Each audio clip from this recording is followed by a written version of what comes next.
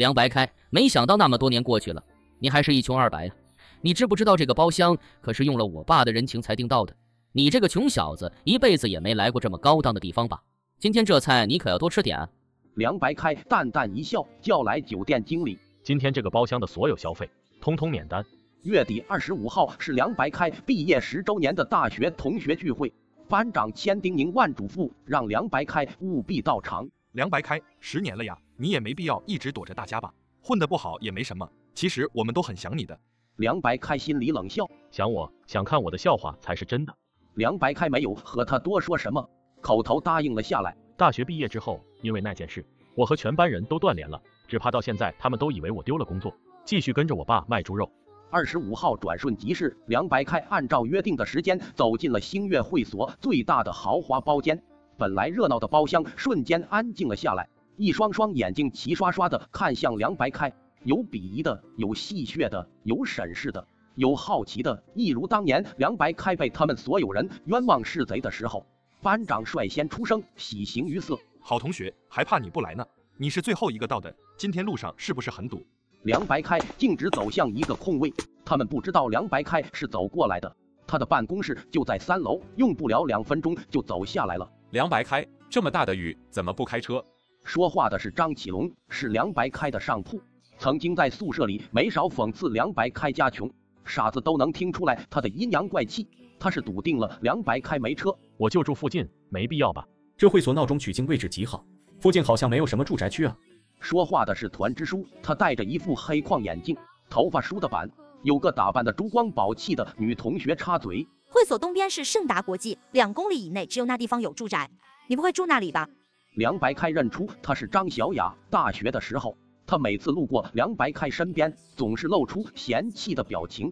他总和别人吐槽梁白开家里面卖猪肉的，身上一定骚得很。不知道谁来了一句：张小雅，盛达国际的房子都是400平以上的大平层，1平米房价30万，你家路总都不一定买得起，更别提别人了。张小雅笑了一声，气势上居高临下：梁白开，你到底住哪里啊？梁白开觉得好笑，盛达国际那边他还真有一套房子，但是只有爸妈来的时候，梁白开才会回去住一住。更多的时候，梁白开住在未婚妻那边，一是不想让工作忙碌的未婚妻跨越半个城市来回奔波，二是梁白开喜欢他家窗户外能看得到一大片湖景。不过因为未婚妻的职业特殊，梁白开不想和这些人透露任何关于他的信息。梁白开言简意赅：我住女朋友家。好几个人不加掩饰的笑了起来。梁白开，这么多年不见，怎么还那么爱围着女人转？梁白开闻声望去，对面的男人肥头大耳，浑身上下透着一股子雅痞的劲儿。梁白开眯起眼睛，他是梁白开大学4年的死对头周昂。周昂的爸妈一个从政，一个从商，家庭条件十分优渥，而梁白开一个靠住学金和勤工俭学才能完成学业的穷光蛋，只有在学习上才能和他一较高下。周昂是天之骄子，在学业上始终被梁白开压着一头，心里自然不乐意。而他俩还有一个对立的原因。梁白开不动声色看向了坐在周昂身边，年过30依旧美丽动人的苏楚瑶。梁白开曾经当了他3年的舔狗和备胎。苏楚瑶长得漂亮，是公认的班花和系花。刚进大学，梁白开才18岁，自然对好看的女孩容易心生爱慕。苏楚瑶的追求者多到能绕着操场转2圈。因为是同班同学，梁白开占据了近水楼台的优势，给女神分享作业，考试前划重点，参加竞赛，挂上她的名字，替她完成论文。所有的付出，梁白开都心甘情愿，只为女神每次只对我一个人绽放的笑容。后来梁白开才知道，自己不眠不休为索楚瑶全心全意付出的日子里，他早就和周昂去旅游了好多次，而周昂特意在毕业的时候才告诉梁白开真相。梁白开失魂落魄的样子让他无比痛快，当年的满腔愤懑早已烟消云散。梁白开看着他2人手上相同的戒指，笑道：你们结婚了，恭喜。梁白开，你恭喜的可有点太晚了，人家2胎都能打酱油了。苏楚瑶维持着女神的端庄，冲梁白开淡淡一笑，她云淡风轻的样子，好像当年被他戏耍了3年的人并不是梁白开。苏楚瑶说道：你刚才说女朋友，怎么还没结婚啊？我女朋友还小，不着急。张启龙切了一声：现在的小姑娘都说不着急，其实就是想把自己卖个高价。你给他100万彩礼，他绝对屁颠屁颠的要来嫁你。在座的所有人都点头称是，看梁白开的眼神更加鄙夷和轻蔑。他们估计梁白开现在是个没房没车还付不起彩礼，住在女朋友房子里的软饭男，这完全满足了他们对梁白开的失败人生的全部幻想。班长随口问道：“老同学现在在哪高就？”不少人竖起了耳朵，他们就是想听听梁白开是不是真的回家卖猪肉了，自己做点小生意。就在这时，一个眼生的保安走进来，大声问道：“请问门口的兰博基尼是哪位的？您的车被其他客人蹭到了一点，车主想找您赔偿。”包厢内的人议论纷纷。可以啊，咱们同学里谁开的这么好的车来了？梁白开向保安伸手示意：“是我的。”梁白开的声音不大，却让包厢内瞬间安静了下来。你去告诉那位客人，雨天车难开，没关系的，不用赔偿了。保安估计是新来的，而梁白开的兰博基尼也是第一次开到会所这边来，也难怪他不认识这是老板的车。保安应着出去了，包厢内是死一般的寂静，所有人像见鬼了似的看着梁白开。一阵鼓掌声打破了宁静。用别人的车装自己的逼，梁白开，你可真行啊！周王盯着梁白开，咬牙切齿道。梁白开懒得与他解释或者争辩。这么些年上海打拼，当年被人一点就着，把自尊看得无比重要的那个毛头小子早就不见了。听了周王的话，其他人原本无比难看的脸色渐渐缓和过来。团支书看着梁白开不住的摇头：“你小心人家真的车主找你算账。”爱招呼的班长说道：“同学们，我先讲2句啊。首先庆贺咱们毕业10周年再次相聚，其次感谢周阳同学把咱们这次重要的聚会定到这个地方，让咱们都跟着开开眼界。”张小雅娇笑道：“你们真别说，这家会所是 S 是最难预定的地方了。我们家老陆也就来过一次，再想预定怎么都订不上了。”周王面上浮现得意之色，笑道：“小事情，我家老爷子虽然退下去了，面子总还是有点的。”苏楚瑶露出非常得体的笑容，一副与有容焉的样子。周王用施舍的语气对梁白开说道：“梁白开，这家会所你可能都没听说过，吃的喝的玩的都是你这辈子没见过的，好好珍惜。”梁白开看着面前一桌吃腻的山珍海味，笑而不语。能预定到我们会所的客人非富即贵，通常经理都会过来看看。经理对梁白开陪着客人吃饭已经习以为常，公事公办的询问的感受和意见之后，正要离开，梁白开叫住了他：“这桌都是我的老同学，今天这个包厢所有的消费统统免单。”梁白开的语气实在太过于理所当然，一桌子人不可置信地看向他。经理面露难色，梁白开知道他为什么为难。这家会所自从开业，从未对任何客人免单，再牛的客人来了，撑死也就是打个5折。尤其今天这个包间的消费，往少了说也得6位数。但是经理的迟疑，在其他人看来，好像是一个醉酒的客人在故意为难人家。梁白开听到张启龙低声和旁边的人吐槽，他脑子是不是有点不正常？周王直接站了起来，狠狠瞪了梁白开一眼，随即走到经理面前，陪笑道：“姚经理，他的话您别当真，您先去忙。”周王将姚经理半推半请送了出去。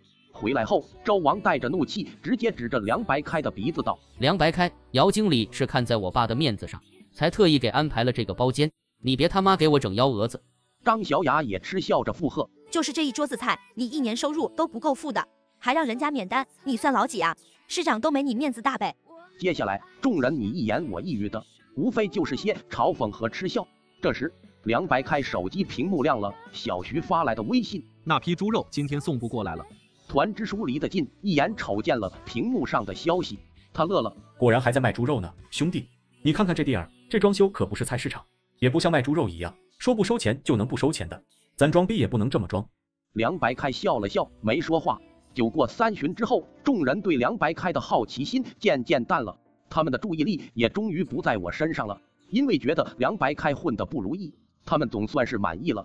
张小雅问苏楚瑶：“楚瑶，我记得你刚毕业那阵，不是有个星探还找你来着，想让你去拍电视剧呢？”苏楚瑶看了身边的周昂一眼，笑道：“哪有那么容易，又不可能一下就火了。”张小雅摇头：“你长得这么漂亮，那时候又年轻，有什么不可能的？”周昂说出的话极其大男子主义：“我们周家的媳妇怎么能出去抛头露面呢？在家安心相夫教子就可以了。”苏楚瑶脸上有一瞬间的不自然，随即又笑了起来。知道苏楚瑶上大学的时候，其实很想出道，凭借美貌和身材他那时候在网络上算个小网红，只不过他和周王公开在一起之后，慢慢就不在网上发东西了。他忽地看向梁白开，梁白开，你女朋友是做什么的？艺术工作者，画画编剧还是什么？这时梁白开的电话响了，正是女朋友阿荣打来的。白开，你在忙吗？没事，怎么了？颁奖礼还有1个小时就开始了，我有点紧张。深呼吸，你已经很棒了。你觉得我有希望吗？当然了，你的表现征服了很多人。我在电影里一直扮丑，也不知道呈现够不够真实，已经很贴近现实了。而且我觉得你拧螺丝的那一幕最美，天生就很熟练的样子。梁白开故意开着玩笑，试图缓解阿荣的紧张情绪。哈哈，我也这么觉得，白开，我感觉好多了。先不说了，导演叫我好，拜拜。挂断电话，梁白开发现众人的目光又都落在了自己的身上。拧螺丝。张小雅先是狐疑，随后爆发出一阵剧烈的笑声，刺耳尖锐的声音，所有人都听得到。梁白开，原来你女朋友是个场妹啊！听到张小雅的话，所有人眼中闪现着玩味，看向梁白开的眼神更加不屑。张启龙笑得前俯后仰。梁白开，你好歹也是 T 大毕业的，怎么找了个场妹？女朋友高中毕业了吗？众人起哄着。卖猪肉的和拧螺丝的其实挺般配的呀。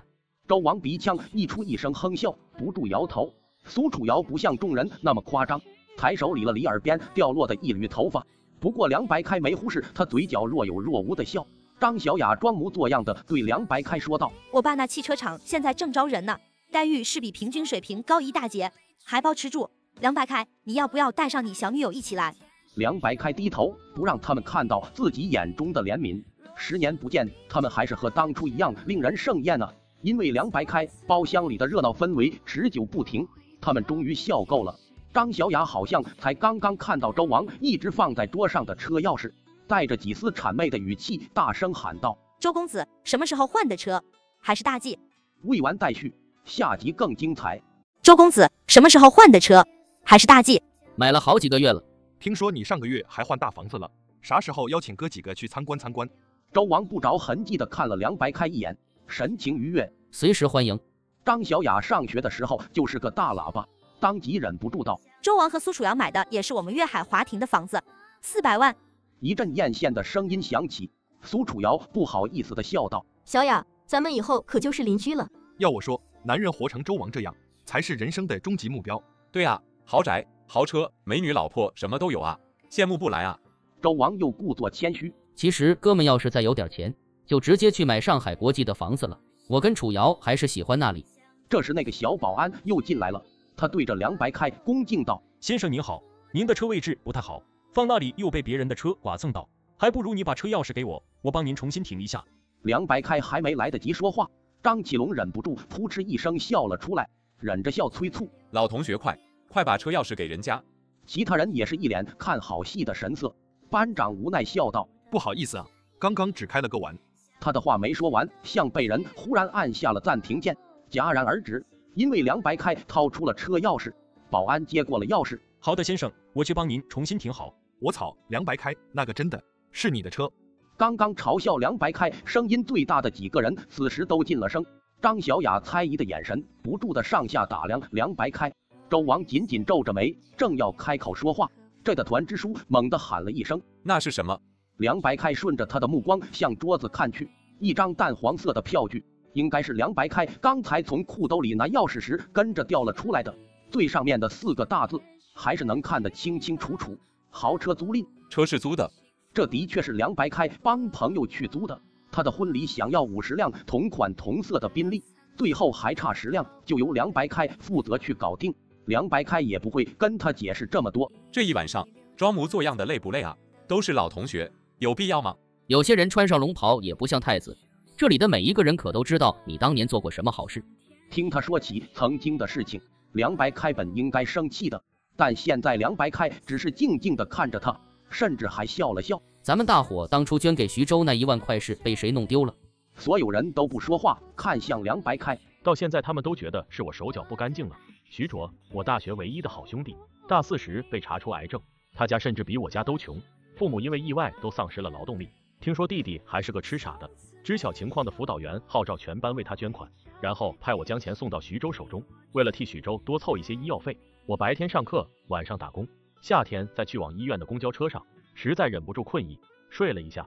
醒来后，钱包里的钱不翼而飞了。面对全班人的怀疑和谩骂，所有人里面只有徐州相信我。兄弟，钱丢了我也不怪你，我这是绝症，别说1万，就是10万也不行啊！我在他病床前泪如雨下，痛苦万分，一个字都说不出来。我宁愿他骂我、打我，就是对不住父母。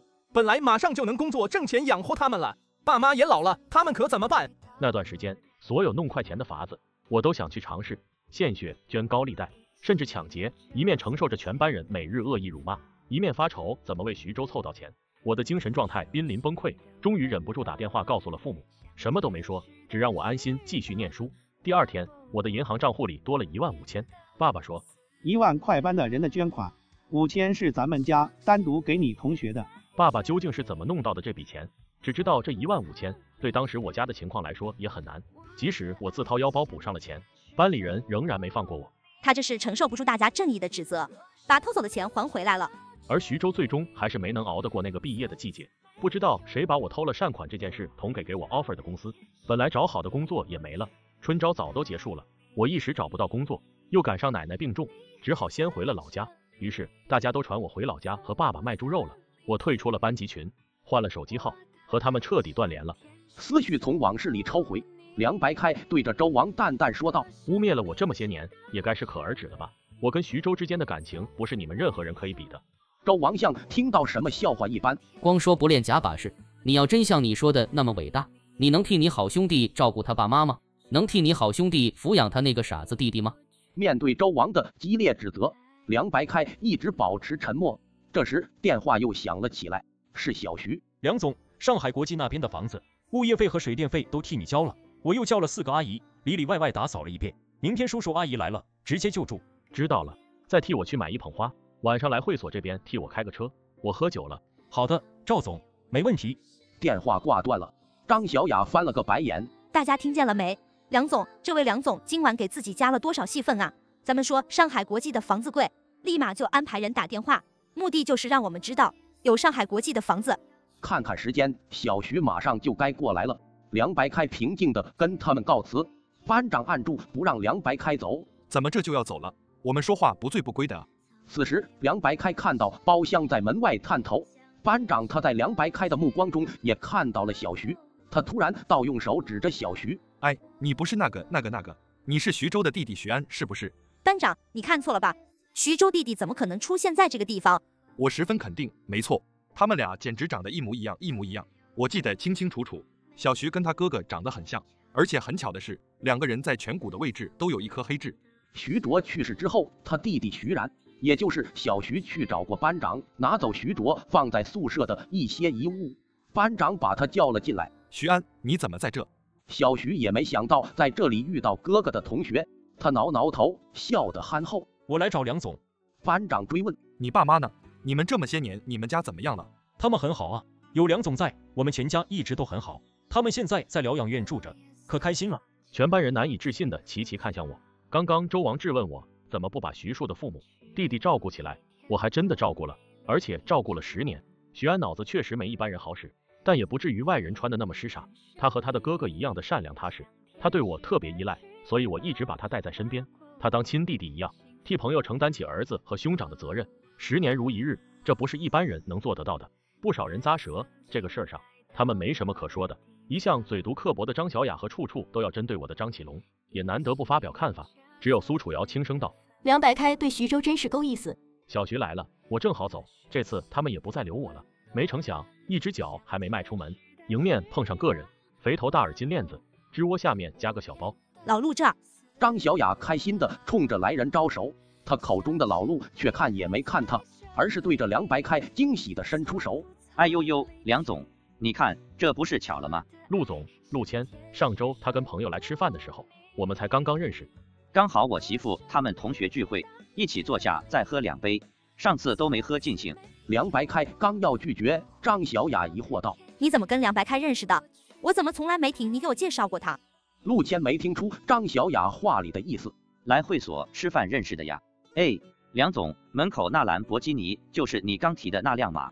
你那天去提车的时候，我哥们也在，他回去跟我一说，我就猜是不是你。”陆谦是个话痨，又对着张小雅道：“媳妇，你不知道，你闺蜜不都看上海国际的房子吗？我们那买不起。梁总二话不说就买了一套。陆谦边说边对梁白开比着大拇指，张小雅瞳孔瞬间放大，不可置信的看向梁白开，就彻底僵住了。梁白开补充了一句：“这可不是我请来的演员。”未完待续，下集更精彩。陆谦看看梁白开，又看看张小雅，接着看向一屋子痴呆的人。什么演员？张小雅愣着了。老陆，你说他不但买得起兰博基尼，还买了上海国际的房子，你会不会认错人了？媳妇，瞧你说的，我认错，谁也不可能认错梁总啊。但张启龙还是不愿意相信。怎么可能？你一个毕业连工作都找不到的人，怎么？是啊，如果当年不是你让我丢了那个 offer， 现在这一切还真不好说。张启龙面色变得难看。你怎么知道？我早就知道了，之前捅刀子让我丢工作的人就是他。众人从震惊中渐渐缓过神来，小声又激烈的讨论起来。我的老天，那车跟那房子，他真的有了，我还是觉得弄错了。不可能，张小雅老公那么有钱，怎么可能搞错？现在也不可能联合梁白开来骗我们。梁白开除非是抢银行啊，不然凭什么那么有钱？要不就是买彩票。不过这次他们看梁白开的眼神，从最开始的鄙夷、轻视换作了好奇和探究。陆谦听着众人的话，眼神越来越迷茫。媳妇他们说谁装穷？梁总吗？张小雅不答反问。你说他开豪车住豪宅，那你知道他是谁吗？他凭什么就买得起？陆谦恨铁不成钢的看着张小雅，人家堂堂星月会所的老板，名下经营数十家餐厅、数家地产、影视酒店，你们全班人加起来资产都没梁总1/10，人家怎么就不能买了？你别闹笑话！张小雅下巴大张，像脱臼了似的合不上。同学们，我没听错吧？梁白开是这里的老板。行啊。周王阴恻恻的开口，真是深藏不露，感情今儿晚上装穷，是故意玩我们的。梁总。梁白开笑了声，我没那么无聊，而且我除了谦虚说自己做点小生意，好像也没有刻意装修吧。一来我就当着你们的面让姚经理免单的，可你们偏偏不信，我自然也没有多解释的必要。陆谦被众人的反应逗乐了，合着梁总跟你们过来喝个酒，你们还不知道他是谁呀？梁白开解释道，他们的确不知道，因为今天只是我们的大学同学聚会。陆谦眼睛一亮，梁总跟我媳妇还是大学同学，你看这不是巧了吗？梁白开没工夫再跟他掰扯，跟周王说道，改天有空再聊，我会跟老姚再交代一次，今晚所有的消费免单，会所里还有不少放松休闲的项目，你带着同学们慢慢体验，我就不奉陪了。周王紧抿着嘴，一句话都说不出来。班长喊着梁白开名字，梁白开没理会，径直离开了。小徐开车带我到达阿荣家楼下的时候，我拿出手机想问问阿荣几点回来，班长打来电话，梁总，我把你拉到咱们同学群里了，以后咱们可要多联系啊。在群里，不少人在群里艾特我，无一例外都是夸我的，连张启龙态度都转变了，跟在众人后面发了好几个表示赞同的表情包，众人前后态度大相径庭，简直令人啧舌。好像刚刚讥讽耻笑我的并不是他们，唯有周王和苏楚瑶一直没有说话。我看到通讯录里有不少新的好友申请，都来自同学群，其中一个是苏楚瑶，廖梁白开，通过一下吧。短短几个字，我却有种不舒服的感觉，就好像高高在上的女神降临了恩赐，允许我这个凡人靠近。我关掉手机，不再理会他们。第二天，阿荣的经纪人忽然打来电话，阿荣，你跟你男朋友被拍了，现在狗仔拿着照片威胁我们要1000万，否则就曝光你男朋友。阿荣一听，当场气得不行。梁白开安慰他：1000万而已，不是1000万的事，我讨厌的是狗仔的勒索行为，剧里多少人就是被他们整怕了，可是越怕越惯着他们，他们越无法无天。阿荣拿出手机，打开个人主页，他忽然抬头问我：白开，如果大家知道了我的未婚夫就是你，会有困扰吗？不会。那就好。于是1分钟后，某国又出现一条热度爆表的热搜，系统一度陷入瘫痪，而我的电话也被打爆。阿荣什么都没说，只发了一张我跟他的合照。于是所有网友都知道了影后的梁先生长什么样。今天我俩都没有工作安排，我们关掉手机，回到我的房子里，爸妈享受了一段难得的静谧时光。第二天我刚开机，小徐的电话就过来了，他的声音听起来很生气。你看我给你发的东西，故意抹黑。我打开微信，看到小徐给我发了一个文章链接，文章里不但用大段篇幅造谣阿荣是坐台小姐出身，而且不知道从哪里弄来的照片，说阿荣入圈后勾搭导演，勾搭制片人，不知道上了多少人的床才拿到这个金马影后。点开那张照片，照片里的确是阿荣，粉红色的灯光旖旎，她的整个后背裸露着，一个年逾50的人正抚摸着她光滑的背，凑近她耳边不知道在说什么。我只想了一瞬，便决定把照片拿给阿荣看。没想到有一天，脏水泼到我这里来了。果然人红是非多。不管怎么说，白开，你给我看这个，说明你是相信我的，这就够了。但是只有你信不够，我得让粉丝们、网友们也知道，我并不是这样的人。去年不是拍了一部文艺片吗？最后没有过审，这是当时导演在给我们讲戏，示范动作，给我的对手演员看。知道这些就足够了。好了，你好好休息，剩下的都交给我来办，你什么都不用管。梁白开安排的人十分靠谱，很快就帮梁白开查清了那篇造谣的文章来源。那个文艺片的导演在某博上发表了一段话：徐小姐是我从业以来极其敬业的一位艺人，作为一名年轻艺人，她对艺术的追求戈壁，未能成功与大家见面，十分遗憾。但拍摄过程中，每一位低片酬出演的演员，在剧组辛勤付出的工作人员，都让我永生难忘。然后他配上了一张照片，照片里正是阿荣裹着后背跟导演在说话。不同的是，这张照片里人很多，有摄影师、打光师、化妆师，傻子都能看出来这是拍戏现场。接下来，当时剧组里的其他工作人员纷纷出来留言作证，照片、视频都有。粉丝和影迷们看到这个底气十足的大肆转发，有力的回击那些刚开始污蔑辱骂他的黑子们。我打开大学的同学群，消息太多，我快速翻看了一下。从昨天阿荣公布我俩照片时的震惊、艳羡、赞美之词，到今早那篇文章出现后的质疑和讨论，周昂难得出现，在其中说了几句幸灾乐祸、落井下石的话，什么婊子无情、戏子无义，什么键盘侠，什么老师。我冷冷看着这些话，然后把我找到的证据发在了群里，群里瞬间又炸锅了。苏楚瑶跟别人的聊天记录我都拿到了，就是他让人搜集对阿荣不利的资料，然后故意放在网上找水军转发，扩大影响。我不知道苏楚瑶为什么要这么做，是怨恨我没接受他的恩赐，他的好友申请10年都不联系了，现在更没有必要了，是极恨阿荣。可阿荣跟他从来就不认识，不管他是为了什么，我绝对不能容忍放纵他伤害阿荣。群里哪位懂法？这种情况未婚妻该怎么追究责任呢？发完这段话，我退出了群聊。半个小时后，班长发来了一段视频，视频里是周王黑着脸，不情不愿地跟我道歉，并表示苏楚瑶已经被吓到了，她还怀着第3胎，不能受到刺激，希望我大人有大量，不要再追究了。他们愿意给我经济赔偿。我把证据和视频给阿荣看，阿荣皱着眉，这个苏楚瑶就是你上大学时候喜欢过的那个班花吗？我不好意思的点头。还好人家没看上你，这样的人你敢要吗？那你想怎么办？她都怀孕了，真把她怎么样？到时候舆论又成我们的不是了。算了，她本人出个道歉视频就好了。班长把我的话转达给周王之后，周王刚开始不肯做出退让，欺负我就算了，欺负我未婚妻那是绝对不行。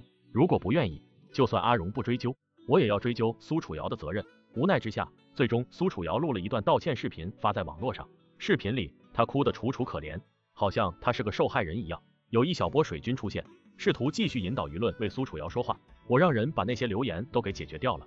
苏楚瑶在网上公开道歉后，周家的脸面就扛不住了。周王，他老子怎么说也是个有头脸的人，这么一闹，多多少少对他的声誉有点影响，但这些都跟我没关系了。9个月之后，班长告诉我，苏楚瑶生了，是个女孩，连着3个女儿。周王和他妈火了，再加上当初道歉那件事的风波，他们现在对苏楚瑶还有怨言。周王在外面乱搞，他爸一气之下差点打断他的腿。咱们班同学现在都有点看不起周王了。班长，以后这些事不用来告诉我。放下手机，我看向正在阳台浇花的阿荣，我走过去抱住他。阿荣转头和我相视一笑。全集完。今天你生日，哥给你10万块钱，你想买什么随便买。结果梁白开女朋友跑来质问婉婉，谁家妹妹还伸手问哥哥要钱的，要点脸，赶紧还回来。后来他知道梁婉婉有5套房，你们家怎么女儿也可以分财产的？哥，我看上了一个包包，只要你喜欢，随便买。哥，你是我的神，我爱你。其实10万块钱对于婉婉来说不多，但贵重的是梁白开对妹妹的爱。周末，婉婉最近哥交了一个女朋友，是我们公司里的实习生，她叫宋雅，是个很努力勤奋的女生。哥，你把我拉扯那么大不容易，你太辛苦了，我真心的希望你能找到一个疼你爱你的女朋友共度一生。宋雅这个名字怎么这么耳熟？梁白开一边给宋雅挑礼物，一边说，和你一个学校的。和我一个学校的宋雅？哦，我想起来了，大4确实有个白富美学姐叫宋雅。到了晚上，我哥带她和我一起吃饭，我一见果然是我知道的那个宋雅。想起学校里的风言风语，我不禁蹙了蹙眉。白开，你妹妹气质真好，果然更配这款香奈儿包包呢。一坐下来，宋雅便朝婉婉微微一笑，只是语气多多少少的有些阴阳怪气。婉婉看向梁白开，梁白开立马和宋雅解释，他是香奈儿控，是 VVIP， 所以一般有什么限量款、经典款到货了，柜姐都会先留给他。宋雅抿抿嘴角，真羡慕呢。没办法，我就这么一个妹妹，我不宠着谁宠着？我们的爸妈去世很多年了，所以我算是我哥拉扯大的。幸运的是，父母拼搏了大半辈子，留下了丰厚的家底，足以让我和我哥衣食无忧的长大。宋雅一脸不赞同。话虽如此，可谁家女儿这么宠着呀？在我那儿，女儿都很懂事的，知道要和哥哥避嫌，尤其是哥哥有女朋友后，更不能乱花哥哥的钱了。合着在你们那，哥哥有女朋友就成孤儿了呗？看着梁白开那张真诚到极致的脸，梁婉婉差点没忍住笑出声来。宋雅见状，立马委屈的红了眼眶。白开，你误会了，我不是那个意思，我就是觉得女孩子要有界限感，不能这么大手大脚的花着家里的钱。不花自己家的钱，难道花你家钱啊？宋雅咬了咬嘴角，不作声了。后来我才知道，他早就看上我今天背的这款包，想让我哥给他买，可惜一直没货。看到我背后，又羡慕又嫉妒，私底下和我哥提了好几次，让我把包送给他，但都被我哥拒绝了。我就纳闷了，宋雅不是白富美吗？怎么浑身上下透着一股子小家子气不说，还将封建主义重男轻女那一套刻进了骨子里。回家后，宋雅打电话给梁婉婉。梁婉婉，你要懂事一点，不要再乱花你哥的钱了，他的钱以后都有我的一半。你要学会独立行走，不要事事黏着你哥，知道了吗？挂了电话，梁婉婉马上给梁白开打去电话。哥，你这女朋友不太懂事啊，打电话来跟我说让我不要花你的钱，你的钱有她一半。直觉告诉婉婉，宋雅和梁白开在一起的目的不简单。他不是为我哥，而是为我哥的钱。我哥是有钱，但不能做冤大头。正经的嫂子，我还是举双手双脚的喜欢的。没办法，别看他家庭条件挺好，但他家从小重男轻女，他没什么坏心思，就是缺乏安全感。妹儿，你别生气，哥给你钱，想买啥自己去买啊。看着我哥给转的5万块钱，我陷入了沉思。我哥啥时候变成恋爱脑了？我心里不安，担心我哥被骗。可自从和宋雅在一起后，我哥的胃病已经很久没犯了。我哥还说，他现在每天都期待下班，因为宋雅会等他一起回家，让他感受到了久违的温馨。不得不承认，宋雅是有点本事在身的。我本想着，只要宋雅别太过分，我也懂事点，少花点我哥的钱，就这么过去吧。可偏偏宋雅根本就没打算让我好过。梁婉婉生日这天，宋雅缠着梁白开要去一家网红店打卡。今天是婉婉的生日，带婉婉一起去。宋雅便阴阳怪气地说，婉婉，你是不会打扰我和你哥的二人世界，对不对？不就是一个生日吗？在我们那儿，女孩子都不怎么过生日的。我和我闺蜜们都约好了，你们去吧，不用管我。要不改天吧，婉婉生日就这一天，打卡哪天都行。看来我哥还没到重度恋爱脑呢。可很难约的，婉婉你能不能改天过生日啊？我头一次听说生日还可以改天的，要不你去南山公路问问我妈，能不能换一天把我生出来。白开，你妹妹是不是不喜欢我呀？说着嘤嘤的哭了起来，还不忘挑拨是非。婉婉，我知道你是害怕我的出现，抢走你哥哥对你的爱，可是你已经成年人了，不能总霸占你哥啊。学校里好多人都说你有恋歌癖。宋雅，你自己爹不疼娘不爱弟弟，当你是提款机，你就觉得全世界的女孩都跟你一样，是不是？我看你才是心理变态。婉婉气得想给他一个大逼斗。脑残也不能这么残吧，但凡脑子正常点，都说不出这么恶心的话来。宋雅哭得更厉害了。白开，你妹妹她是真的不喜欢我，是不是我做错了什么事情才让她这么不喜欢我？对不起，婉婉，你告诉我，我什么地方做错了？你告诉我，我改还不行吗？你别拆散我和你哥哥，行不行？我和你哥哥是真心的相爱的。不是，这话真的让人超级不爽。你哭哭啼啼，整得我打你了似的。算了，哥，你陪他去吧，我和小姐妹们一起过生日。为了梁白开，婉婉妥协了。可宋雅蹬鼻子上脸。就是嘛，当妹妹的要学会懂事。在我们那儿有个不懂事的姐姐妹妹的哥哥弟弟都很难娶到媳妇的。梁婉婉被气得浑身发抖。宋雅，您自己去吧，我要陪妹妹过生日。梁白开冷着脸，在我们这儿，只有没出息的男人才会把娶不到老婆的原因怪罪到姐姐或者妹妹身上。宋雅脸色狠狠的一变。我和我妹妹相依为命的长大，她是我的底线，更何况我想不明白你为什么非要在她生日这天去探店，你能告诉我理由吗？宋雅张了张嘴想解释，可梁白开根本没给他这个机会。行了，你赶紧走吧，再耽误人家闭店了。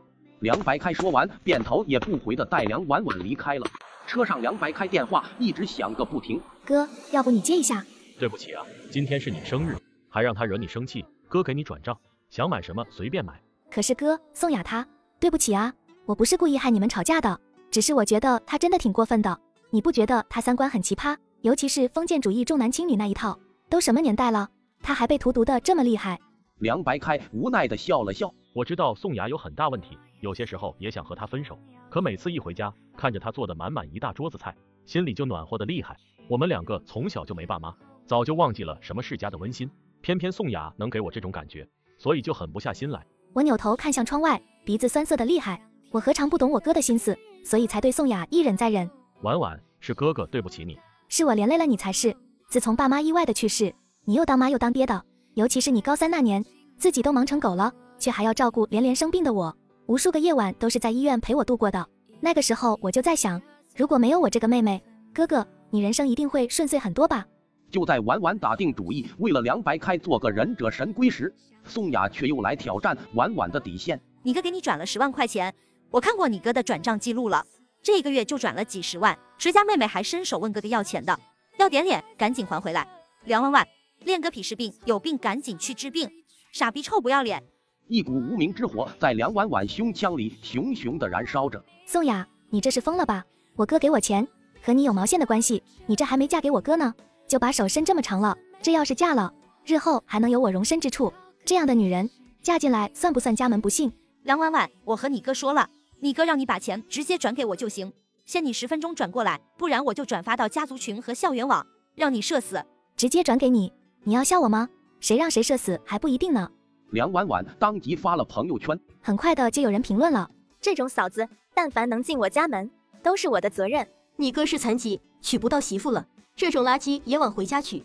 宋雅，如果是我认识的那个宋雅，那就不奇怪了，笑死了。他在学校里嘚瑟的说，找到傻逼富二代就是你哥。傻逼富二代宋雅这么说我哥的，宋雅这是吃着我哥的饭，砸着我哥的碗，我哥喜欢他，心疼他，才会对他予求予取，衣服、首饰、珠宝、车子，但凡他开口了，我哥就没有拒绝过。结果到了他眼里，我哥对他的爱反而成了傻逼行为。我哥应该在开会，还没看到我发的内容，发的时候憋着一股气，想着先发制人，可这会儿却犯难，不知道要怎么和我哥解释。毕竟我哥那么喜欢宋雅，如果我哥知道他心爱的女人背地里只把他当冤大头，得多伤心。这时候梁白开打电话过来，婉婉，是哥对不起你，让你受委屈了。被宋雅欺负恶心的时候，我没想哭，可我哥这么低三下四的和我道歉，我反而控制不住哭了出来。梁白开听到哭声，婉婉乖，婉婉不哭，有哥哥在，谁也不能欺负你。后来我才知道，我哥给我打电话之前就已经给宋雅打电话分手了，但我小瞧宋雅的本事了。未完待续，下集更精彩。妈，我错了，对不起，都是我爸妈逼我的，我是一时鬼迷心窍，求求你原谅我好不好？看在我哥的份上，这一次我就原谅你了，希望你好自为之。梁婉婉是不想原谅的，但看着梁白开那副样子，又于心不忍。这天，梁婉婉和闺蜜一起去逛街，意外的发现了宋雅。她手里拿的那个包，不是你前不久托人从国外花80万买回来的中古包吗？还真是，那个包我看中很久了，奈何商家说被别人预定了，后来辗转才又被我买的，我以为丢件了呢，还把快递小哥给投诉了，没想到是被宋雅偷走了。他对面的男人是谁啊？该不会是他背着你哥养的小白脸吧？小白脸倒不至于吧，这么磕碜，宋雅应该看不上。我看那男人一脸横肉凶相，一看就不是个善茬。梁婉婉和杨乔偷偷的靠近，听清了二人的对话。这些都是他买给我的包和衣服，还有一些珠宝首饰。这几个包是我从他妹妹那儿偷偷的拿过来的，听说都是几10万一个的。这个手机是全新的，上面是真钻，他一共给我转了352万，我留了1万，剩下的都在这里了。男人收下东西后，不仅没一句谢谢，反而给了宋雅一巴掌。你不是最会勾引男人吗？怎么才弄到这么点钱？1万也给我，长本事了还敢藏钱？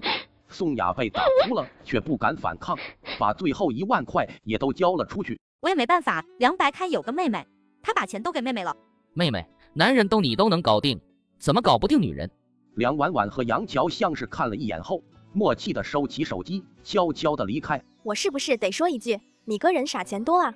他和宋雅才交往几个月，就赚了300多万，不知道的还以为你家钱是大风刮来的呢。这能报警了吧？报警？哼，那不是太便宜他了吗？他偷点东西也就算了，我家不缺钱，可他欺骗伤害我哥的感情那就不行。亏我以前心软，我现在恨不得给我自己一个大逼斗。你现在打算怎么办？把你哥借我用用。回到家，哥，我有男朋友了，要带回家。真的吗？妹妹真是太好了，你这黑心小棉袄终于有人要了。可当他看到婉婉带回家的男朋友是杨潇的时候，愣住了。我把你当兄弟，你却想当我妹夫，杨潇，你够贼的呀！兄弟哪有妹夫亲啊？来，我给你带了见面礼。杨潇打开带来的皮箱，里面整整齐齐的摆放着100元大钞，888万，当我这个妹夫孝敬哥哥的。我又不卖妹妹，孝敬哥哥的喝酒钱和婉婉没关系。888万在我哥和杨潇眼里都就是个酒钱，可落在宋雅眼里就不是那么回事了。从他看见杨潇一身高奢手工定制西装和他手腕上那只百达翡丽后，眼睛就亮得跟15的月亮似的。这会儿又见他随便一出手就是800多万，更是魂儿都附在他身上了。哥，这套房子是我买给婉婉的生日礼物，前几天耽误了证才下来，您别生气啊。这不是你家开发的吗？是啊，我把位置最好的那套留给婉婉了。真羡慕婉婉还在上学就有房子了。白开，你别误会，我没有别的意思，就是单纯的羡慕婉婉好命。这有啥呀？如果我没记错，婉婉名下已经有5套房了吧？不差我这一套。5套那么多，你们家怎么女儿也可以分财产的吗？我们这家户女儿都可以分财产啊，这有什么不对劲吗？宋雅意识到自己又说错话了，立马尴尬的笑了笑。我去厨房看看汤包好了没有。说完便起身离开，多多少少有些落荒而逃。宋雅现在的心一定跟猫挠过一样了，猎物已经出现了，猎人，你可千万别让我失望啊！有了前车之鉴，宋雅谨慎多了，她不再和梁白开说什么他们家那边女孩多懂事、多识时务了，她改变了策略。她一改往常一下班就回家做饭的作风，每次都9、10点才筋疲力尽的到家。梁白开当然心疼了，一问才知道最近要加班，又要等公交坐地铁。对不起，白开，我也想早点回来给你做饭，可你也知道我是实习生，主管都加班，我也不好意思走，你再忍忍，等我忙完这阵就好了。以后下班我都等你，你坐我车回来。可是这样会让公司的人会说闲话的。我听说婉婉在公司附近有套房，能不能暂时借给我住几天，等我实习完就还给你。听说你听谁说的啊？是你哥说的。可能是我顺口提过一嘴。其实是婉婉让杨潇一不小心说漏嘴告诉他的。婉婉，你有那么多套房，借我一套对你也没什么影响。怎么就没影响了？我那套房靠近金融街，300多平，租出去每个月5万呢。你要真想住，给你打个折也行，3万1个月。梁白开犹豫了一下，立马表态：婉婉，你把那套房按市场价卖给我吧。行啊，10万1平，就按300平算，一共3000万，不接受分期。可以，改天去办过户，你以后就住那，想住多久就住多久。宋雅一听，开心不已。真的吗？白开，谢谢你。那个白开，你能不能把房子落到我名下？你别误会，我想着反正我们要结婚了，你把房子送给我当嫁妆好不好？我就是担心别人知道我嫁给你的时候没有嫁妆会笑话你。我哥倒是想给你，可转头你爸妈知道了，就得大闹一场，以死相逼，让你转给你弟弟。梁白开觉得婉婉说的有道理。乖，结了婚，我的就是你的，就算你爸妈耍泼也抢不走。宋雅抿抿嘴角，你说的对。想必这个时候宋雅就已经打定主意要甩掉我哥另攀高枝了吧。石宋雅最近总是以被人发现2人关系为由，拒绝了我哥等他一起回家的邀请。他干嘛去了？当然是去勾搭更舍得给他花钱的猎物了呗。当杨潇把写了他名字的房产证递给他面前的时候，他恨不得扑进杨潇怀里，当场现身。潇哥，你这是做什么呀？你这样会让婉婉误会的。没事，反正他房子多，就算知道了也不会在乎的。听说你喜欢包，我特意买了限量款，你看看喜不喜欢？这怎么不喜欢？没，很喜欢。这个时候梁婉婉出场了。好你个杨潇，原来是你拿走了我的包，这可是我花了80万买的包，你太过分了吧？你收我男朋友礼物这件事情，你男朋友我哥知道吗？潇哥哥，我害怕。潇哥哥，这才几天就叫得这么亲热了。梁婉婉，你能不能别跟个泼妇似的？你学人家雅雅。再说了，什么你的包？这个包是我亲手从奢侈品买手那里买回来的。是吗？可这包是我和你妹妹在国外旅游的时候看中的，她可以替我作证。你要非这么说，那就是有人偷了我的包，我要报警。一听婉婉要报警，宋雅立马慌了。既然婉婉喜欢，那就送给你好了。什么叫送？本来就是我的。婉婉当即拿出电话报了警，因为价值80万，警方很重视，立马就将我们几个人一起带回了警察局。我拿出购买凭证、物流信息清关证明，又叫来了杨乔这个证人，足以证明这个包是我买的。可杨潇也拿出了从买手那里购买的凭证，甚至还把买手叫来了。买手坦言是前几天有人拿过来卖的，这一对质便坐实了有人偷了我的包，并专卖给2手奢侈品店的事实。那么现在只要把卖包的人找出来，就能找到是谁偷包了。宋雅立马否决，警察同志，不用那么麻烦，反正现在包又回来，这件事我们撕了就行了。你没弄错吧？我才是受害者，我还没开口呢，和你有什么关系？警察同志，我不撕了，必须把卖包的人揪出来，谁知道他还偷了多少东西？你们必须为民除害啊！不管怎么样，这件事我都必须弄清楚，万一是家贼，我怕哪天会危及我的生命安全。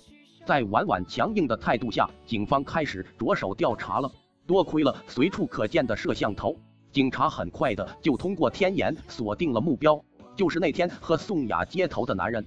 婉婉看了一眼明显的慌乱的宋雅，这个人怎么那么像你？该不会真的是你偷了我的包卖二手吧？不是我，误会，婉婉，你听我解释，事情不是你想的那样。我以为是白开送给我的，所以我才……白开，我不是故意要卖掉你送我的包，实在是我爸妈逼我的，他们想要给我弟弟买房子，我送没送你这个包我很清楚。梁白开没有像往常一样给他台阶下，可见梁白开已经对他彻底的失望了。虽然还不能证明宋雅和那个男人是一伙的，但他偷婉婉的包的事情是事实。警方问婉婉怎么处理，按程序走吧，不撕了。婉婉，你救救我，我真的不是故意要偷你包的，我是被逼的呀。白开，你看在我们在一起这么久的份上，你帮我求求情，我不能坐牢的。现在知道害怕了，偷包的时候想什么呢？不撕了也行，但这件事情我要告诉学校，看学校怎么处置。你也不能告诉学校，不然我会被开除的。二选一，你自己选吧。我丢下这句话后，便和我哥一起离开了。最终，宋雅选择了让我把这件事告诉学校。宋雅在学校里一直都是白富美的形象，漂亮大方，所以人缘很好。所以，当校方以她偷窃为由将她开除的公告贴出来后，跌破了所有人的眼睛。宋雅偷窃，她偷了啥？严重到要被开除？听说是价值80万的中古包。她不是白富美吗？怎么会偷东西？什么白富美？她爸妈都是下岗工人。你真歹毒！宋雅离开学校前一副恨不得杀了婉婉的样子，目眦欲裂。你们有钱人就可以为所欲为了吗？看着他这副冥顽不灵的样子，婉婉觉得他没救了。如果你和我哥在一起，只是单纯的为了他的钱，我可以睁一只眼闭一只眼，等你日久生情，爱上我哥。可是你只想掏空我哥，然后甩了他，奔向另一只肥羊。你怎么会知道是你设局害我？你个贱人，自作孽不可活。未完待续，下集更精彩。梁白开和宋雅分手了，宋雅脸皮也是厚，她叫杨潇来帮她搬家。梁婉婉，你干什么？当然是好好的盯着你了，你找来的搬家公司，万一有人手脚不干净，又偷走点什么怎么办？谁稀罕你这点破东西？小哥哥，我都收拾好了，我们走吧。梁白开，做男人要大方一点，才能讨女人欢心。为了区区一个80万的包，就把送女友送到警察局，这种事以后别做了，容易断子绝孙。梁白开气得浑身发抖。你就留着你那点钱，和你妹妹相依为命一辈子吧。小哥哥，我们走。宋雅和杨潇头也不回的离开了。杨潇上车之前偷偷的对我比了个 V 的手势，计划成功了一半。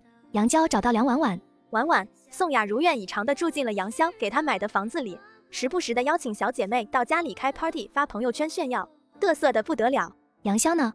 出国了，她今晚就有个 party， 好像请了好多学校里的人。你也知道，自从她被开除后，就一直愤愤不平。她最近频繁的炫耀，也是为了证明自己是被冤枉的。他们就信了？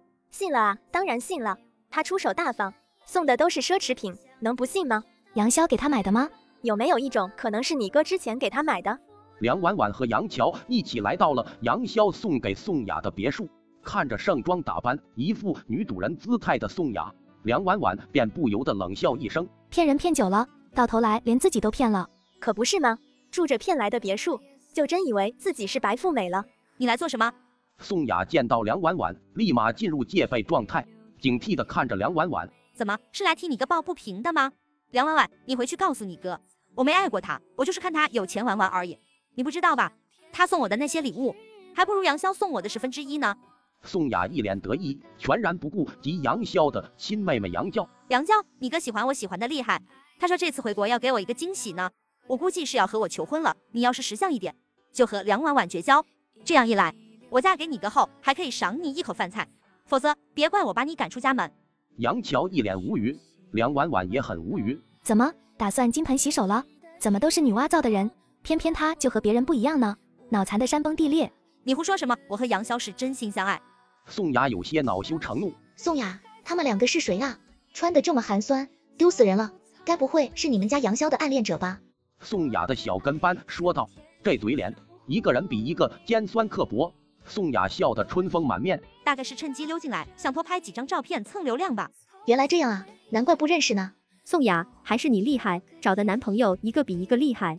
宋雅的小跟班继续吹捧着，宋雅越发得意了。没办法，谁让我长得好看呢？这男人见了我就都跟丢了魂似的。你们两个拍完就赶紧走，别在这碍眼。我看你们两个鬼鬼祟祟的，该不会是想偷东西吧？雅雅，你可得看住了，毕竟你那些衣服什么的都挺贵的。宋雅善解人意的一笑，我觉得不至于吧？怎么不至于了？你前几天还和我说，你前男友的妹妹偷你包呢。宋雅，她口中偷你包的前男友妹妹，该不会是我吧？听着宋雅和她小跟班的茶言茶语，我恶心的快要吐了。宋雅心虚的不敢看梁婉婉，赶紧走吧，不然我报警说你们私闯民宅了。是该报警的。梁婉婉拿出手机，当着宋雅的面，狐疑的拨通了警察的电话。我要报警，有人跑到我家来开 party 了。对，我都不认识，你们赶紧来吧。他们的人现在把我和我朋友围住了，我们受到了威胁。宋雅瞪圆了眼睛，毫无形象的大叫着：小贱人，你胡说什么呢？什么你家，这是我家。警察很快的就来了，和警察一起来的还有物业经理，一见到梁婉婉便客客气气打起了招呼。梁小姐，这么晚了，有什么需要帮忙的？他们为什么会出现在我家？我每年交那么多物业费，你们连有人闯进我家都不知道。你别听他胡说八道，这套别墅是我男朋友送给我的，房产证上写的是我的名字，你们等着，我现在就去拿房产证。宋雅噔噔的跑回去，把房产证拿了出来，交给警察。你们看，上面清清楚楚的写着宋雅，我就是宋雅，这栋别墅是我的，是他们两个私闯民宅，警察同志，快把他们带走。警察看着房产证，脸色逐渐的阴沉。宋雅，是吧？你这房产证哪里来的？当然是我男朋友送的了，我男朋友是杨潇，就是杨氏地产的继承人。你这房产证是假的？什么假的？这怎么可能？钢印都弄错了，下次办假证找个技术好点的。宋雅脸色大变，不可能，不可能，这绝对不可能！杨潇送我的，怎么可能有假？我就说嘛，这栋别墅的业主一直都是梁婉婉梁小姐，什么时候换人了，我不可能不知道。宋雅立马狠狠地瞪着梁婉婉。梁婉婉，你把话说清楚，到底怎么回事？是不是你换走了我的房产证？对，一定是你，你嫉妒我抢走了杨潇，故意陷害我，小贱人，赶紧把我的房产证还给我，不然我饶不了你。宋雅，从你算计我哥开始，就应该想到会有今天。你胡说什么？我什么时候算你哥了？我和你哥是正常恋爱关系，你情我愿的，你自己有恋歌癖，别在那污蔑我。梁婉婉狠狠地甩了宋雅2个巴掌。你敢打我？警察同志，你们看到了，他打我，你们快把他抓起来，我要告他。我是正当防卫，他先打我的。对呀，我作证，他先动手的。杨乔也理直气壮地替梁婉婉作证。这时，梁婉婉拿出了房产证。他们擅闯我家，我的人身安危受到了威胁，打他2巴掌不为过吧？我能作证，齐小姐真是这里的业主，是她继承她爸妈留下来的遗产。不仅这一栋在2期那边，她还有2套大平层和3个商铺呢。物业经理也替梁婉婉作证。假的，警察同志，你们要看清楚了，他手里的是假的，我才是业主。警察将一行人带走了，我哥和杨潇很快的就来了。我哥拿出当初我继承这栋别墅的一系列资料。杨潇否认他送过宋雅房产证，宋雅私闯民宅的罪名坐实了，加上他破坏了别墅的装修和丢掉了一些贵重物品，坐牢是铁定的。宋雅的罪不止如此，我把他当婚托、骗财骗色的事情也全都和警察交代了。就算我哥送给他的东西是我哥自愿的，他之前偷我的包，我私了了，但后来我发现他不止偷了我1个包，而是好几个，其中还有爱马仕，七七八八的合计损失了好几百万。根据我提供的线索，警方很快的就将宋雅的同伙抓到了。男人对他和宋雅做的事情供认不讳，而且他不是外人，而是宋雅的哥哥。随着警方的深入调查，宋雅的爸妈、哥哥、弟弟全都做这一行，分工明确，寻找猎物、定制计划，变卖所得物一条龙，证据确凿。宋雅全家坐牢，宋雅喊冤，大吵大闹的要见我哥和杨潇，但我哥知道他是婚托，是故意接近他骗钱之后，就已经彻底的死心了。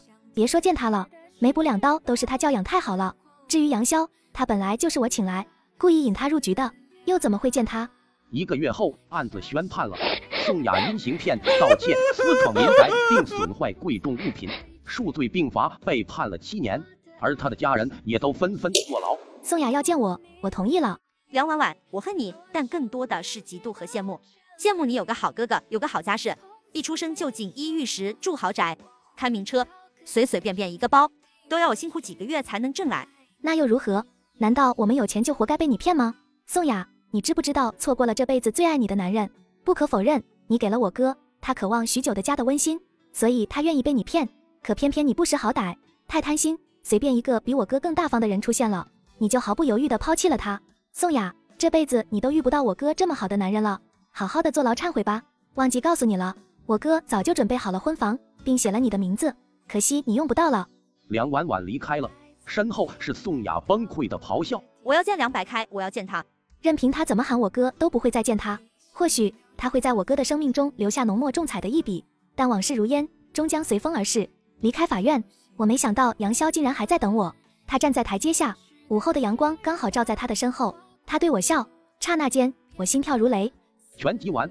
阿资住的贫困生住进了我家，他躺在我的床上，穿我的衣服，用我的护肤品，还背着我在公司勾引我男朋友。被我发现后，他一脸委屈地对我妈说：干妈，我只是想帮丽内姐把关。我笑了，让人连夜把他扔出家门。他不知道我才是全家最大的金主。出差回家，丽娜发现卧室住进了别的女孩，是丽娜妈妈资助的贫困生，只是与昔日那个皮肤黝黑、眼神怯懦的女孩不同，如今的她妆容精致，气色红润，明显是用钱养出来的模样。哇，丽娜姐回来了，欢迎回家。郑婷一副女主人的派头，欢迎丽娜。哎，闺女回来了。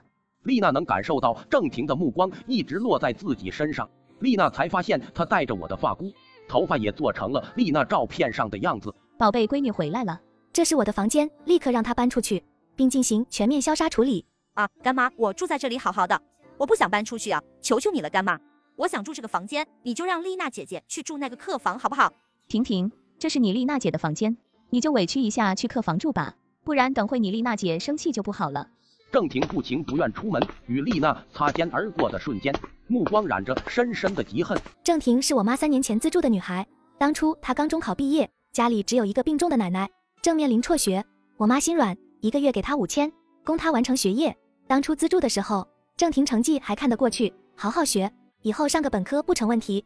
高中3年，郑婷每次跟我妈联系也都是报喜，还主动认我妈做了干妈，经常通话，说自己考试又取得了什么成绩云云。可她3年后的高考却突然爆了，总分不到300。郑婷对此解释是照顾奶奶分神，没发挥好，既然只能上个民办大专，她本就上学晚，如今复读年龄也大了，郑婷就索性不念书了，来海市投奔我妈。我越想越觉得不对劲，按照郑婷老家地址派人去查，我要知道她奶奶现在怎么样了。晚上妈妈向丽娜解释说，郑婷3月前找工作来到海市，被中介坑了才来投奔我的，这孩子真的很可怜，从小受苦，对我倒很孝顺。闺女，你有空给她安排个工作吧。果然，我就知道，虽然我把房间夺回来了，但我深知3年感情，我妈是不会同意让郑婷搬出去的，因此我只能徐徐图之。可以啊，我直接让她来我公司当助理。丽娜露出一个微笑。不过妈，这后面混得如何，可就看她造化了。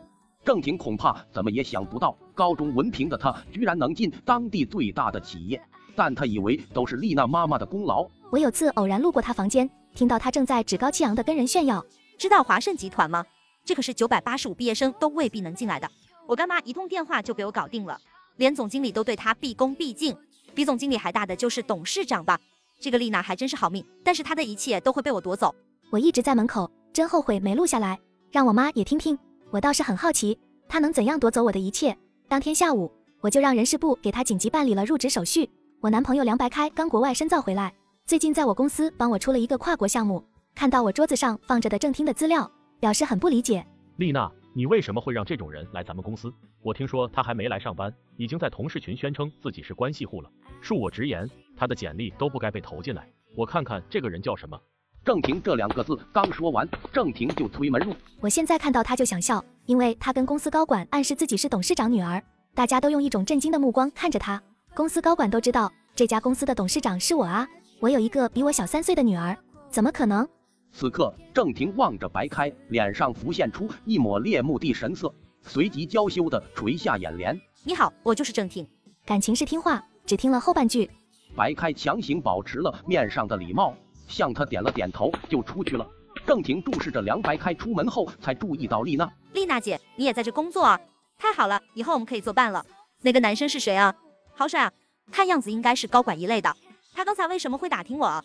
因为你的条件过于出色。他叫梁白开，是咱们公司高薪请来的哈佛博士，才25岁，年轻有为。不过他已经是我男朋友了。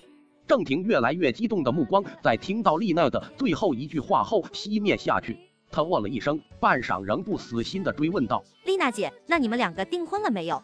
此时我正看着手机上一个合作方给我发来的微信，他的公司明晚有场宴会，他想邀请我出席。我正想编辑一条微信回复，郑婷急不可耐的声音打断了我：丽娜姐，你们到底订没订婚啊？丽娜抬头看她，这跟你有关系吗？郑婷的目光闪烁了一下，我怕你被骗，那种男的一般人可 hold 不住。我嗤笑了一声，差点就要说出我不行。难道你可以？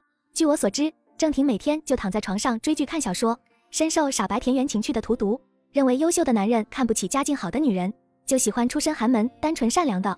也许这种情况存在，但单纯绝不等于傻和一无所知。既然他心比天高，那我就给他一个证明自己的机会。郑婷，明晚赵总有场高规格宴会，参加的都是各界名流，你要去吗？去，当然要去了。这种地方最适合我这种天生丽质的人了。接下来的半天，郑婷本职工作不做，到处说自己将参加高级晚宴，打着华盛集团董事长女儿的旗号，耀武扬威。由于我一般隐藏身份，整日扎根在研发部，公司很多员工并不知道董事长是谁，还真被他唬住了，纷纷围着他拍马屁。我到的时候，正好听到不少人在说：婷婷，你好厉害啊，长得这么漂亮，家世还好，什么好事都被你占了，呜呜呜，好羡慕。我来人间就是凑数的。大小姐，家里还缺保姆吗？老奴愿去管吃管住即可。咱们公司，我原本是羡慕丽娜有颜有钱，现在多了一个你。她不屑地道：丽娜姐比我大3岁，都快25了。女人过了25还不知道脸垮成什么样了，能不能别拿我跟她比？而且你们怕是不知道她背地里什么样。一个女人这么年轻，成为研发部部长，靠的是什么？大家纷纷露出了意味深长的笑容。我就静静地在门外看着这场表演。不急，我要先让你把从我妈那里得到的统统吐出来，再好好收拾你。下班后，丽娜和梁白开逛街，中途梁白开突然有事出去接个电话，丽娜便先自己进去逛。刚进一家专柜，就看到梁某熟悉的身影，郑婷身上正挂着好几个包，而丽娜妈妈就一脸慈祥的在身后看着。这个牌子包好一点的加上配货要7位数，丽娜妈妈平时都不舍得给自己买。丽娜面色微沉，走上前去：妈，你们一起逛街呀？闺女也来了，你平时忙没空陪我，正好今晚婷婷主动说陪我逛街散心。我妈眉头舒展的笑，明显是发自内心的喜悦。这一瞬间，我突然意识到，我好像真的很久没有陪过妈妈了。爸爸早逝，我拼命努力想给妈妈最好的一切，可我忽略了为人母最渴望的，或许仅仅只是孩子能承欢膝下。可郑婷真的是想陪她散心吗？明显就是想找个付钱的。她正在一个接一个的试，最后同时看中了3个包，撒娇的看向妈妈，意思是都买了。眼看我妈就要答应，丽娜抢先一步阻止了她：我来吧，妈，我有点渴了，您能帮我去买杯奶茶吗？当然可以呀。我妈听到我渴了，立马拿起手机就要走，出门前还不忘问了郑婷的口味。郑婷见我妈走了，眼底的得意之情怎么也盖不住。丽娜姐，你怎么自己逛街呢？白开哥不陪你吗？他有事出去打电话了。郑婷嗤笑了一声：有事不是我说，男人最会找借口了。丽娜姐，我站在姐妹的角度劝你，这样的男人你留不住，趁早分手吧。我这种男人身边围绕的女人太多，他们什么样的没见过，可能对你就是一时热度，热度退散就会去找新的年轻女孩。不过丽娜姐你也别担心，我给你介绍新的男朋友。我有个发小，身高1.8米多，特别壮，打牌很厉害，他也没上大学，正在家呢。你要是想见他，我直接把他叫来，保你满意。丽娜已经想抽死他了，咬牙切齿地说：这么好的人你怎么不要？郑婷从眼睛里流露出抗拒和厌恶，她狡辩道：我跟他太熟了，都成哥们了，再说了他也不是我的菜。就在这时传来梁白开的声音：丽娜。白开哥。郑婷想要打招呼，却被直接无视了。我刚打完电话，看到楼下有卖你最喜欢的可乐口味，就给你买了。真乖。梁白开是那种清冷但笑起来很有少年气的长相。这里的包随便你挑，要多少买多少。打脸来得太突然，郑婷气得脸都紫了，她紧紧捏着包袋，店里的销售立马来问怎么结账。郑婷递上2个包，目光望向我，我干脆的付了其中1只的钱。丽娜姐还有一个呢。郑婷贪婪地望着那7位数的报价，丽娜假装没看到似的。哎呀，你怎么拿了2个？我知道了，这一个一定是你给我妈买的礼物，用来感谢她这段时间对你的照顾，是不是？梁白开憋着笑附和：我觉得也是，哪有人住别人家这么久，不表示点心意的。郑婷的笑容凝固在了脸上，他强笑着说：“我倒是想，可卡里钱不够。丽娜姐，你能不能先替我？够不够刷了再说，其余的我补上。”他最终在这么多人的压迫下，硬着头皮递上了自己的卡。未完待续，下集更精彩。接上集，郑婷这些年从我妈那扣来的钱都砸在这个包上了，还被说成是跟我合伙买的。但我妈无比开心，高兴地说自己2个闺女真孝顺，她也不好多说什么。我能看出她的脸已经气紫了。第二天晚宴，郑婷打扮起来十分惊艳，加上她身材出落的玲珑有致，一出场不少公子哥都被迷得转不动眼睛。这是哪家的千金？活脱脱的仙女下凡啊！以前怎么没见过？这颜值放在全海市的千金里面也数得上号吧？真的不错，气质也很棒。一会儿我要去加个微信，谁也别跟我抢。但说是这么说，大多数人并不会直接搭讪，每个人都是在权衡观察。郑婷美滋滋地享受着众星捧月般的夸赞，得意地望向我。今晚我打扮得比较中性，因为我是来洽谈事务的，而非跟无聊之人浪费时间。面对郑婷的目光挑衅，我根本懒得搭理她。很快，一个相貌俊朗的男人端着酒杯走向郑婷。男人叫杜随，在圈内可是出了名的爱玩，凭借一张花花公子的脸四处祸害姑娘。果不其然，他刚到郑婷身边，郑婷脸就红了。我从来没见过这么漂亮的女孩，想必你已经有不少追求者了吧？郑婷控制不住自己上扬的嘴角，以为白马王子降临。哪有，那些都不是我喜欢的。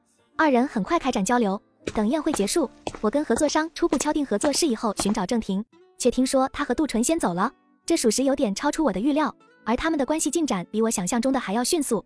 接下来的几天，郑婷整日早出晚归，班也不上了，甚至有几天晚上彻夜未归。我妈很担心，打电话她也不接，差点担心到报警。我笑着劝道：“妈，您别管人家，谈恋爱不很正常吗？别打扰人家过2人世界了。”我妈无奈，只得作罢。而就在1周后，我去上班时，意外发现郑婷也在，她正在跟一大群同事聊着什么。奇怪的是，他们在看到我后，瞬间一哄而散了。这个上午，所有人看到我均面露不屑，还有人小声嘀咕：“什么吗？没想到他是这种人，还有脸来，也不嫌害臊。”我很纳闷，直到中午饭空，我刷到了一条微博视频，是一段不雅视频，其中女子的手被男人举过头顶，右臂内侧有朵清晰的莲花纹身。这段视频可以说除了女子的脸被打码，她的其余部位全都暴露了。这条视频正在以惊人的速度传播，被不少微博大 V 和营销号转载，热度涨得飞快，很快上了热搜。可令我震惊的是，与这个视频相伴的，居然是我的名字。底下评论清一色的都是：天哪，谁知道这个女孩这么年轻，当上华盛高管靠的是什么？也太不知廉耻了吧！有男朋友还这样，这视频里都是啥跟啥呀？我都替她感到害臊，她是有多缺男人啊！支持人肉，这种贱人赶紧死吧，太恶心人了。还有自称认识我的知情人士出来替我认领，贴出我的照片，通过与视频一样的发型这一点来证明是我，说我平时经常勾引别人男朋友，私生活极其混乱。梁白开看到后怒不可遏，第一时间替我发声，却被扣上恋爱脑的帽子。那群乌合之众都在说：帅哥快跑，找个什么样的不行，非找这样的，恋爱脑害死人。这个女人给你下什么迷魂汤了？她配不上你，你不如换个人。支持好男人重新流入相亲市场。视频中的人，我几乎一眼就能认出来。我真想不到郑婷这么愿意模仿我，连纹身都弄了个一模一样的。可郑婷不知道，她模仿的只是我房间照片上的样子，但那是2年前了。这个纹身我早就洗掉了。我当即找出当初洗纹身时的记录发到网上，还拍了张自己现在的照片。但由于吃瓜群众不知道视频的真正女主角是谁，因此还是把炮火对准了我，一口一个不信。谁知道他是不是连夜去洗的？他这么有钱，什么不能造假？郑婷怕是也拿准了这一点。我在如潮水般的网络骂声中毫无还手之力。这天我刚回家，我妈就担心地跑过来：哎呦，宝贝女儿，你不接电话可把妈妈急死了。闺女，你放心，妈绝对相信你。网上那群混蛋妈都在请律师告他们了，妈一定会保护好你。无论何时，只有妈妈会毫不犹豫地相信我。我紧紧抱住了她，妈妈的身体一僵。印象中，好像自我长大后，我就没再这么拥抱过妈妈了。此刻，她慢慢地回抱住我，手指隐隐发颤，而郑婷就站在楼梯上，居高临下地看着我们。她走下楼梯，假装叹气：丽娜姐，你说你怎么能让干妈这么担心呢？可把她吓坏了。你不知道，都有网友顺着你来干妈抖音底下辱骂。好一个绿茶，打着关心我妈的名义，上来就指责我。若是我心理素质差一些，恐怕真得被她气出个好歹。但这一次，没等我开口，我妈就先冷声道：郑婷，你在说什么话？受害者是丽娜，你怎么能帮着外人欺负她？她明明什么都没做错，错的是无耻造谣的人。郑婷从未被我妈这么凶过，甚至破天荒被直呼了大名。她一时间吓住了，张口结舌，说不出话来。我忍不住冷笑，郑婷如同一个我的短暂替代品，她竟妄图能在我妈面前吹我的耳旁风。这段时间我也正好不用去上班，多陪陪我妈。妈，你放心，视频里的人绝不是我没做过的事，也不会任由别人泼脏水。我的目光落在郑婷大夏天穿的长袖上，真相如何，很快就会浮出水面了。也许是触及到了我的目光，她的手不自觉地攥了一下。这天我回公司处理事务，刚到公司楼下，就被蹲守的记者车团围住。请问你就是华盛集团的高管丽娜吗？你的私生活如此，还没被公司开除是吗？你对自己的男朋友有什么话想说吗？你不为此感到抱歉吗？一时间，来往的路人、公司的员工纷纷跑来驻足观看，大家都对丽娜嗤之以鼻。我余光瞥见郑婷正得意洋洋地藏在角落看我笑话，我被围得水泄不通，干脆直接面对镜头。我不为此感到抱歉，因为视频里的人不是我，我已经出示我洗掉纹身的时间和记录了，这件事跟我没有半分关系。那不是你是谁？不是你，为什么有认识你的人出来只认识你？请问丽娜小姐，您知道礼义廉耻4个字怎么写吗？突然，人群外层有了松动，都不准欺负我女儿。我看到妈妈红着眼睛拨开人群奔向我，向来温柔精致的她不顾一切地对着媒体镜头大喊大叫，伸手挡在我面前。丽娜说不是她就不是她，你们凭什么要让无辜的受害者自证？反倒是我要问你们，到底是收了谁的钱，非要咬住我女儿不放？这一刻，对妈妈的愧疚，对郑婷的恨意，在我心里达到顶峰。我最不能容许的就是我的家人被牵扯其中。妈，你别担心，今天其实都是我安排好的，我就是让这些全国最知名的媒体都来，声势越大越好，从而彻底洗刷我的冤屈。想必现在这现场直播已经登上热搜了，是时候了。丽娜挺直了腰，大声道：你们不是问视频里的女主人公是谁吗？我现在就告诉你们，是她。丽娜伸手指向郑婷，是她留着跟我一样的发型，纹了我曾经纹过的纹身。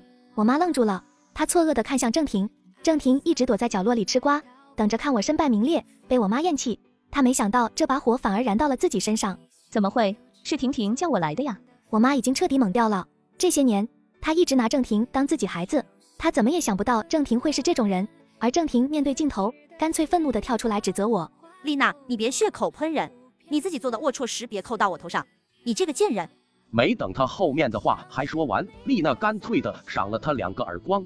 在一片惊呼声中，郑婷的脸肉眼可见的被打肿了。郑婷，我妈对你这么好，你还故意叫她来这种场合，你怎么想的？你污蔑我！郑婷吓得口齿都不清楚了，但还是一口咬定自己没有。可就在下一秒，一道极有分量的声音在不远处响起。证据在这里。梁白开和他的几个兄弟按住杜随的头，把他带到了现场。就在昨天，我们终于接到消息，杜随出现在澳门的一家赌场。他一直都在赌钱，最近欠了很大一笔债，不敢告诉家里，怕被除名。刚好郑婷说他有办法得到丽娜家的财产，两个人一合谋出此下策，等着我身败名裂，被我妈赶出家门，郑婷转正，继承全部财产。可他们都错了，世间有一种缘分是无论如何也斩不断的，那就是血缘亲情。未完待续，下集更精彩。问什么时候，妈妈都会毫不犹豫地相信自己的孩子。杜随被打得鼻青脸肿，哆哆嗦嗦地说出了整件事的真相。末了，他不忘指着郑婷痛骂：都是这个贱人诱惑我，是他引诱我的，这一切都是他教的，是他害我。这下围观的人也都沸腾了。我的天，郑婷居然是这样的人，怎么会有这么可怕的人？他自己做的恶心事，居然有脸栽赃到别人身上。你还别说，从一开始我就觉得郑婷在模仿丽娜，没想到她藏了这种心思，太贱了，真给女人丢脸，我好想打死她。别让郑婷跑了。郑婷彻底绷不住了，想跑却被我抓住胳膊，撸起她的袖子，将那朵明晃晃的莲花纹身彻底暴露在了镜头面前。郑婷这下在所有人面前彻底社死了。曾经被她诓骗的同事们纷纷愧疚地来找我道歉，各种微博大 V 和营销号为了转移视线，一致痛骂郑婷。网友们也纷纷指责她受人资助，还反过来背刺别人，忘恩负义。但最伤心的还是我妈，她一直念叨说，想不到这3年都错付了，郑婷居然是这样的人。而郑婷则舔着脸，天天在别墅外面又哭又叫。干妈，这一切都是误会，我也是受害者啊！干妈，求求你原谅我好不好？干妈，我错了，求求你原谅我吧，我再也不敢了。这段时间我都在别墅，我一看到她就让人把她赶走，但架不住她天天都来。时间长了，我妈也终于忍不住对我说，丽娜，你说郑婷好像确实也是受害者，会不会那些都是杜穗编出来污蔑她的？我觉得她实在不像是这种人呢。我强咽下一口气，忍不住问我妈妈，您到底是为什么这么喜欢郑婷？仿佛她真的是您亲生女儿。我妈叹了口气，怅惘地抬起头，因为我在郑婷身上看到了曾经的我。小时候，我父母重男轻女，把我扔给我奶奶，在我成年之前，一直是我们祖孙二人相依为命。所以当时在看到郑婷个人信息的时候，我一下就心软了，仿佛看到了曾经的自己。郑婷说，她奶奶还在医院，每个月需要很高的医药费。妈妈后面的话没说下去，可我已经知道她的意思了。果然，在第二天，助理告诉我，丽娜姐，你妈妈给郑婷的卡上打了10万块钱，备注是给你奶奶的医药费，从此我们两不相干。而郑婷也没辜负这笔钱，她开通了个抖音号，买了很多流量，天天直播，试图给自己洗白。她每天都在说，我也是受害者，被人偷录视频。为什么这个社会总是在指责女性？难道女性不该帮助女性吗？杜随的话纯属造谣，给我泼脏水。我对天发誓，从来没做过那样的事。我过得很苦，你们一定要逼死我才罢休吗？虽然直播间进去的观众大都是骂她的，但还真的让她黑红着有了一批关注者。更是由于她长得不错，又穿得很显身材，不少男的纷纷关注支持她。一段时间后，她居然还真有了洗白的架势，甚至有个品牌方的线下活动也邀请了她。这天，我看着桌子上这家品牌的邀请函，而我的手机里刚刚收到去郑婷老家调查的人发来的信息：郑婷，这次你再怎么解释也没有用了啊！这次线下活动，品牌方邀请的都是最近热度很高的网红和一些几线明星，很多媒体记者也应约而至，现场不少粉丝围观，十分热闹。这是我第一次作为华盛集团董事长和一群业内大佬在一起活动，由于我过于年轻，在里面显得格格不入，路过的人都会忍不住多看我2眼。很快到了嘉宾走红毯环节，品牌方给每个人的红毯预留时间都在3分钟左右，大家也都基本遵守了规则，唯独郑婷从一开始就磨磨蹭蹭，明摆着要蹭够镜头。听说这个人最近签约了个 MCN， 看来是要各种无下限当网红了。是啊，还不得赶紧洗白自己，这姑娘看着就很白莲花。我听到周围有人议论，果不其然，就在下一秒，郑婷突然委屈的开口，双目含泪。我知道大家肯定都不想见到我，之前对我都有些不好的认知，可要告诉大家，我真的不是那样的人。丽娜家也并非你们认为的那样善良无私，事实上，丽娜家只是拿我当制造慈善名声的工具，他们根本不曾管过我的死活。当初我突然得知消息，自小抚养我长大，和我相依为命的奶奶突然病情恶化，而丽娜家不肯给我1分钱，我万般无奈之下，只能答应了杜随。你们可以骂我不要脸，可为了奶奶，我只能这样，但我绝对没有陷害过丽娜。镁光灯此起彼伏的闪烁，而她面对镜头，直接哭了出来。我想问问大家，如果是你，面对自己奶奶病情恶化，急需医药费，而口口声声资助你，其实只是拿你做慈善幌子的人，不给你1分钱，你们会怎么办？这话一出，四周的人纷纷开展议论，一时间有不少人对郑婷产生了同情，说愿意让子弹飞一会，等一个事情真相。事到如今，我只想感慨一声，郑婷奶奶这张王牌可真是被她打烂了呀。我叹了口气，往红毯处走去，而那一头，郑婷正在鼻涕一把泪一把的抹黑我。丽娜她一直仗着自己是大小姐，肆意嘲讽我，使唤我，把我当她的下人，而她妈妈就一直冷眼看着。其实我并不是想寄宿他们家，是他们把我骗去的，目的就是对外展示他们的仁慈。他们母女把我当做他们养的一条狗，我的一举一动他们都在监视我，我根本没有家的感觉，我一直在被束缚，禁锢着。他的声音达到激昂的顶点，还不忘抹一把眼泪，哭泣道：我真的好想我奶奶啊，真想回到家里，虽然穷，但至少……郑婷，你奶奶真的还在人世吗？他的一番表演被我清冷的声音打断，我一步步走到他身边，郑婷的身子一颤，他比恐惧地看向我，这一刻，他像是僵住了，睁大的瞳孔里映出我的倒影。真是辛苦你这么多年的伪装，伪装出你奶奶还在人世，你照顾她的假象。现在你不用再伪造医疗单，买通医生来骗我妈了。我已经知道了，其实你奶奶早就在你高2那年死了，不是吗？与此同时，中央大屏幕上赫然浮现出一张死亡通知书，死者李春梅，女，享年63岁，而日期是在2年前。丽娜的音量陡然加大，厉声道：她已经死了，还是在你逃学去网吧通宵的那段时间里，活活躺在床上饿死的。我手一挥，屏幕上紧接着播放出一段郑婷老家邻居的视频。视频上的老人们均是说着说着就忍不住老泪纵横，都在痛斥郑婷是个畜生，拿奶奶治病的钱跟人混网吧，平时对奶奶非打即骂。她奶奶病得重，只能躺在床上，我每回去见她，她都望着我哭，一个字也说不出来。我有时候帮她擦身，看到她胳膊上都是青紫的痕迹。郑婷，你这个畜生！我也作证，他还总是在晚上骂他奶奶老不死的，耽误他去有钱人家当女儿，说恨不得杀了他奶奶。当初郑婷父母离婚都不要她，只有老太太愿意养她，一个人捡破烂把她拉扯大，可到头来却被这畜生给活活害死，她该被千刀万剐呀！与此同时，我妈对郑婷的资助记录也出现在画面上，1月5千，3年18万，却挽不回老人的一条命，人群彻底沸腾了。视频的声音犹如对她的审判，从她的身体里渗出来，振聋发聩。此刻，若不是底下保安拦着，郑婷就要被义愤填膺的民众活活打死了。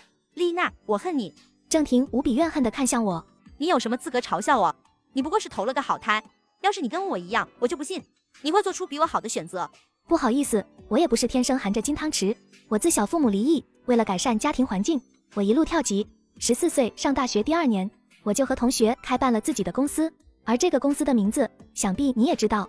我从衣袋里掏出一张名片递给他，郑婷看到上面的字后，瞳孔震颤，因为上面写着烫金的几个大字：丽娜，华盛集团董事长。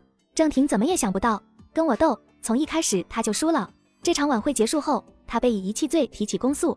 2年前，郑婷刚好年满18，我彻底公开董事长的身份，回到公司，托郑婷的福，通过对他的观察，我还调查清楚了公司哪些人喜欢制造谣言，不务正业，这些人我通通开除，绝不在公司养任何蠹虫。